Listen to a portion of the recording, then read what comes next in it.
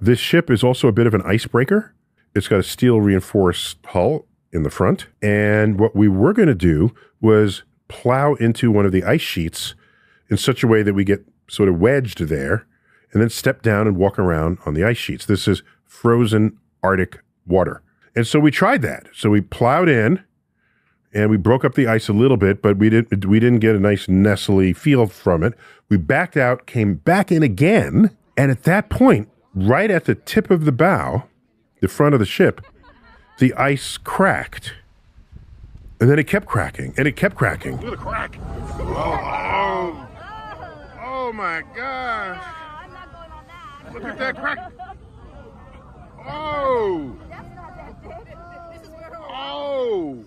And it made a crack a mile long all the way to the shore. And it was like, whoa. We broke the ice cap.